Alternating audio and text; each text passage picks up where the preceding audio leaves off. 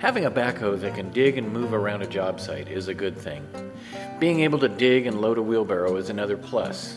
Being able to build this backhoe for the cost of a good rototiller is great. It is even better when the backhoe can be converted to plug into a wall outlet. I have noticed that machines seem to evolve as time goes on.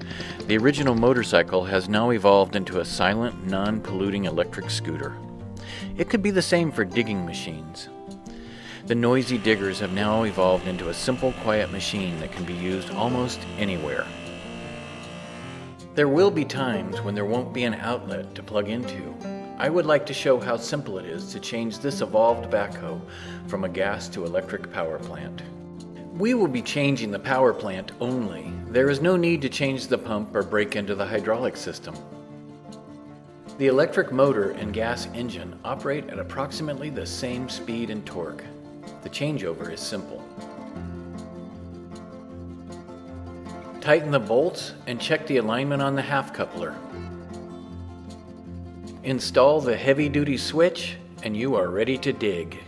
Digging with the electric power plant feels exactly the same as the gas power plant. The only difference is I can talk to someone while I'm digging.